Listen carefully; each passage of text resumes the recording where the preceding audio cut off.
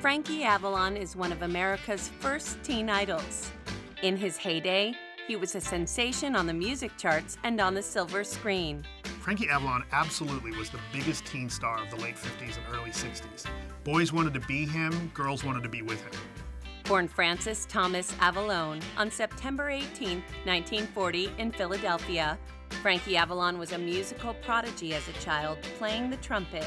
At age 13, a talent scout saw him performing at a party and got him an appearance on the Jackie Gleason Show. Being on the Jackie Gleason Show led to a variety of other television appearances for Frankie Avalon, eventually landing a recording contract. He recorded songs like Cupid and Teacher's Pet. Avalon's first film was an appearance in a 1957 film called Jamboree. He's effectively playing himself doing a concert version of his song Teacher's Pet.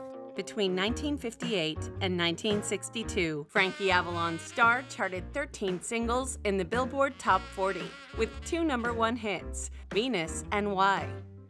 Avalon also acted in a number of films during this period, such as Alamo with John Wayne.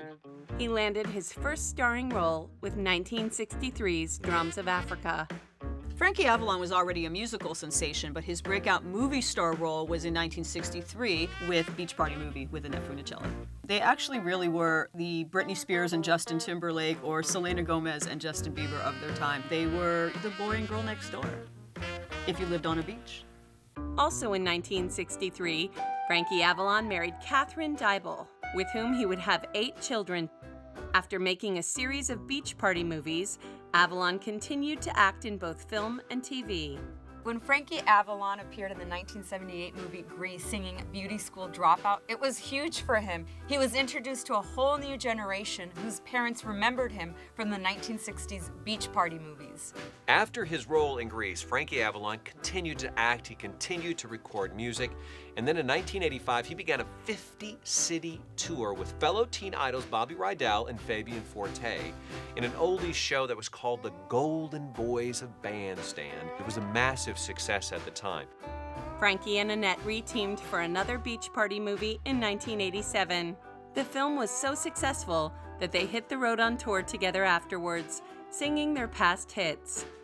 After Annette retired in the early 1990s, Frankie Avalon focused more of his time promoting his line of cosmetic projects, but he's still entertained occasionally. In 2009, sort of in a full circle moment, since he is kind of the original American Idol, he appeared on American Idol singing his 1959 #1 hit, Venus. I think Frankie's going to be remembered as the teen star of the 50s and 60s. When you think of the concept of teen star, you're really talking about Frankie Avalon.